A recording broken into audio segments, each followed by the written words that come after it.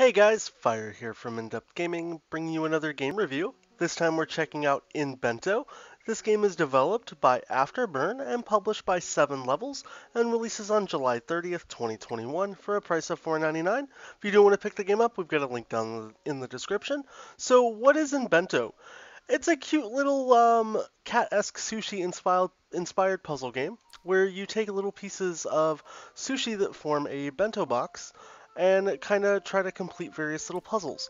You do so by rotating, interacting, and playing and placing around different pieces through a variety of different options. So when you first start out in the game here, you're going to be presented with a sort of filled bento boxes and then pieces that you need to use that require you to finish the puzzle that's demonstrated on the right side of your screen.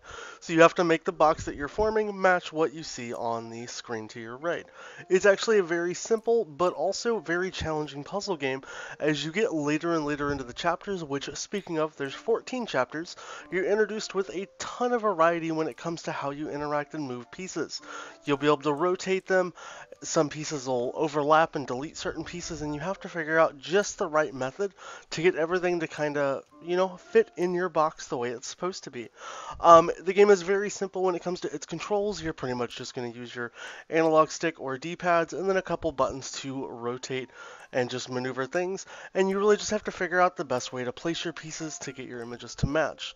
Overall, for $5, this game is actually a really fun and, interesting little unique styled puzzle game. I definitely think it's worth the $5 and it's kind of, entertaining. You're going to play and notice that when you are going that the order and pathways that you place your pieces down to form your bento box are very important, as some pieces can only be laid down in very specific ways. So as you can see, like the piece here with the black borders, I can't rotate this piece. It's locked into position. So I have to figure out the best way to lay all of my pieces to be able to get my bento box to match the way it needs to be.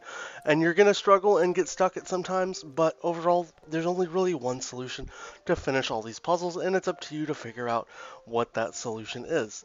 Like I said, this game is a ton of fun. I have not, managed to finish every single puzzle, but I've got a good majority of them already done on my alt account and as well as my main account here, and I've enjoyed every bit of it. Overall, if you do want to pick up the game, I think it's definitely worth that $4.99. If I have to give it any type of a rating or review, I'll give it about a 7.5 out of 10. It is a puzzle game. There's not a whole lot to do in the game, but what there is to do is actually a lot of fun, and I like the unique little cutesy style take on puzzle games. If you do end up picking the game up, let us know down in the comments what you think about it. And if you have any questions, let me know down in the comments. I'll be glad to answer them. I hope you guys enjoyed this review, and we'll catch you next time.